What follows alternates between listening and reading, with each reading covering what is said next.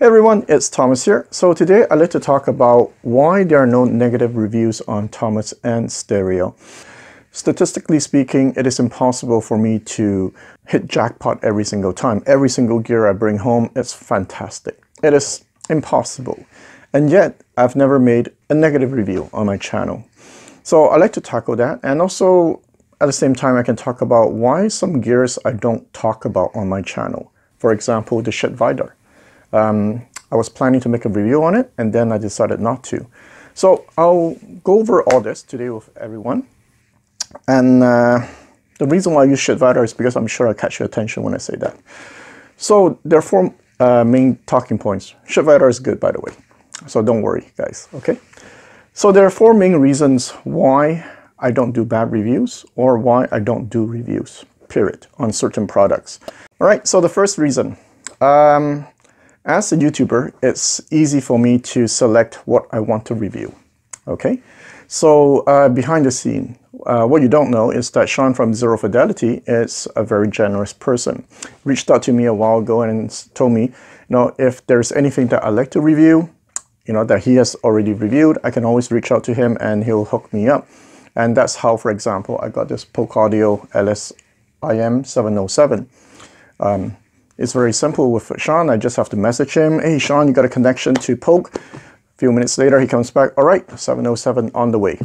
So it's hard to imagine somebody with a baseball cap, with a simple camera, with a simple channel. Actually, it has a lot of connection behind the scene. But yet, you don't see me asking for a lot of things on my channel. When I look at his channel, of course, I see all the gears that he reviewed. And just like everyone, I'm drooling every time when I watch this video. I like to get all those gears too. But however, the problem is storage. If you look at my extra room, just to store gear, that takes up a whole 2 rooms, not 1, 2. Because I myself buy a lot of gear, right? So once you start adding in the review samples, the boxes, and so forth, yeah, you're taking up a lot of space. So that's why I asked Sean for his help for only specific things when it's very interesting. For example, recently he said the best sub $1,000 speaker that he reviewed, the Triangle. You know what? Yeah, Sean, I need a pair of Triangles. And it's coming soon to my place. So that's number one. I'm very selective what I want to review. So number 2, I like watching movies with happy endings. So that's why I like to make videos where people are excited about at the end of the video, they want to go out to buy it. Sure, it's dangerous for your wallet, I admit. But, do you really want to see a movie with a sad ending? I understand when somebody says, but from an integrity point of view, you should talk about the good and the bad. Now, this is how I see it. If I have a conversation with you, yes, I do. Okay? If I start a review on something, if I make a video on it, yes, I own you the good and the bad. But if I don't make a video on it, then no, I don't have to. Think about it. Like, you don't see me talking about my Macintosh, my Audio Research LS28, the Macintosh 452, and so forth. If I have to talk about every single gear that comes into my house, half of it will be high-end gears and half of it will be budget gears. And I've noticed that there's more interest in budget gear. I get more clicks. Recently I uploaded this video, KEF reference 5. Man, it took like a week before I hit 10,000 views. Usually with budget gear, it's like 2-3 days and I'm done. There's more interest in budget gear. And given the fact that I make maybe 3-4 videos a month, I'm lazy. Why would I want to choose to make a video with a sad ending? It's like you watch for 10 minutes and at the end I say, oh, this thing sucks. Go home. I just wasted 10 minutes of your time. And number 3, the reason why I don't make review on certain products, for example, the Shit Vidar, is because I got nothing to compare to. Now, when I made the review on the Sprout 100, the IOTA VX, and so forth, I had something to compare to. I went out to get 7 integrated amps just to get an idea how integrated amps in this price range perform. So that makes sense. Now, once I got the Vidar, that's when I realized, oh, I don't know how to evaluate it, because when I put it against my Moon W5.3, there was a gap. And it's normal, right? This is 4 or 5 grand, and that one is $700 US. So it's normal there is a gap. Now, there are two things. One, sometimes I would talk about it even though I got nothing to compare to. Usually these are products that just caught my attention. There's something about it I like. And no, I can't really explain it, but it just excites me. If it doesn't do that, then I usually compare it to other products in its price range. What is good? How do you define good? If the Vidar is the best power amp you ever heard in your life, yeah, for sure you're going to say it's good. But given the fact that I have a lot of experience with different power amps, I probably own 20, 30 of them, and many way above the price of the Vidar. So it's difficult for me to evaluate if the Vidar is good or not. Now, so what I did, I was like, okay, so I have the IOTA PA3, which I can compare to. Then I went out to get myself an Atcom vintage power amp, so I can have an idea how it compares to the new sound with the old sound, if there's such a thing. And then I was going to get a few more power amp in its price range to compare. So that way I can be confident to tell you the Vidar is good or it's great. Because today, good is not good enough anymore. It's so easy to get gears that sound good. We're looking for excellence right now. And then I realized, okay, I am not going to go get like 3 or 4 more power amps because my house will be full of boxes again. So I gave up on the idea. And then I just returned the Vidar to my friend.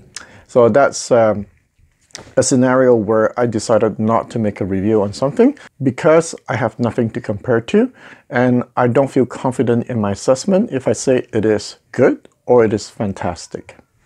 And finally, the most important reason why I don't make bad reviews is because I can be wrong. One thing I learned after playing with a lot of gear is that sometimes the setup is the problem. It's not necessarily the gear. And knowledge is very important too.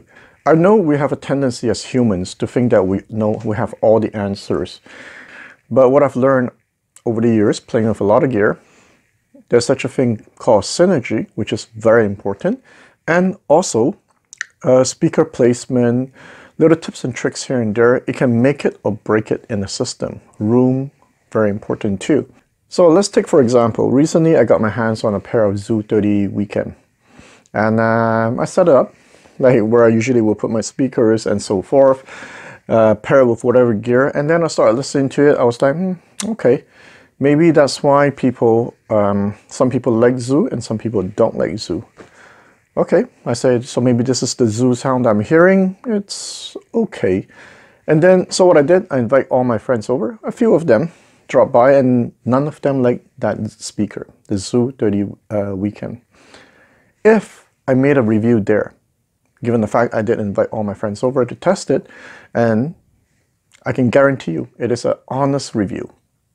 100% honest, and it would have been not such a good review. So what happens that after they left, I'm like, okay, there must be a reason why every one of them didn't like it. I even took out the manual for Zoo Audio 30 Weekend, like the speaker manual, and started experimenting, start going, okay, how can I make it sound better and so forth. So fast forward a few weeks later, I invite them back. So the people who came back, guess what? Some of them are like, oh my goodness, this sounds freaking amazing. You know, this is really good. Well, sadly, there's maybe one person I cannot win back. And he actually owns Zoo speakers himself too. And it's just that I guess maybe he just doesn't like Zoo speaker. Well, he bought one and he tried it. But everybody else, I was able to change their mind. People who didn't like it the first time, and they liked it the second time. Well, one person, he was like, I think there's still more potential to these speakers. But regardless, the point is that I was able to win everybody else back except one person. That I failed. But what a difference, right? Because I spent time trying to figure out how to get this speaker sound really good. And at the Toronto Audio Show, when I heard those Zoo 30 Weekend, I was blown away. And so here we go, from everybody not liking it and me getting blown away at the Toronto Audio Show. There is such a big gap. And that's why I always remind myself, if I can't get a gear to sound good at my place, it could be my knowledge, it could be a lot of things. And I should be humble enough to go like, maybe I don't know everything there is to know about audio, and then I'll revisit it in a few years or maybe later on. And that's why you see me sometimes buying gear, selling it, and rebuying again. For example, these Sonos Faber toy. I actually had this a while ago, a few years ago. I thought it was meh, sold it. And now when I got it back, guess what? Fantastic speakers. What changed? Obviously, taste change, knowledge change, setup change. If I made that same video a few years ago, it will be an honest video, guarantee you, but it will not be the same video because of my knowledge, setting up. Oh, okay, I see. So, everything is a relationship. If I have speakers that are quite strong in bass, I won't position it at the same position as a speaker that is normal in bass, because that affects imaging, that affects a lot of things. So when I start realizing this, then I start playing with positionings. Sometimes I can't get it to sound good. I'll bring it over to my friend's place and I learn that way. But I still don't know everything. And if that's the case, if I come across a gear that I don't like, that I can't get to sound good, then it's best I don't make a video, because maybe it's just me. Because the second I make a bad video on it, it is irreversible damage.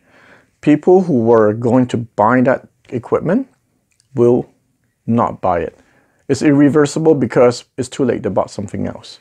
And all because a big chance I just didn't have the knowledge to get that gear sounding good, or that gear does not have good synergy with my gear, or my room is not right for that gear. So that's why it's a conscious decision from my side not to make a video on gears that I can't get them to sound good at my place. There are manufacturers who have sent me gears that I can't get it to sound good, or I just don't understand it because I got nothing to compare it to. Recently I got this speakers, one of those Sonos thing there, right? Those little small ones you connect with your phone. I'm listening to it, I'm like, okay, so what does this thing tell me? It's like, and I can't compare it to big speakers like this. So guess what? I sent it back. I'm like, I don't understand it. All right, so let's wrap it up. So what is the takeaway? If you think about it, when you watch a review, you are gambling. You're gambling on the fact that your taste and my taste are the same thing. So when I like something, the chances of you liking something is significantly higher. So therefore, you buy it based on my recommendation. But it's still a gamble. That is why even though I recommend the ELAC 6.2, not everybody who brought it home liked it. So if that's the case, then what's the point of you watching reviews? Because your chances of liking it is probably 50-50 anyway. Even though if I highly recommend it or not recommend it, you and I might not have the same taste. The problem with my channel is not a review channel. Review channel is objective. They'll describe the sound of a product and it's up to you to decide, is it for you or not? I don't do that, right? I just talk about what I find interesting about this set of speaker. And I don't usually go in depth how a certain product sound. So that's why you cannot use my channel to decide if something is for you or not. So then of course the question is, how do I use review? Because even if everyone said that this product is good, doesn't mean that I'll like it. So this is how I see it. If you see a lot of good review on a specific product, all it means is that it's worth your time. That's it. Doesn't mean that you'll like it, but it is worth your time and energy to go get it and listen at your place. No one is going to be able to guarantee you that this is the right product for you. So I guess that's about it. All right, guys, I'll see you next time. Bye.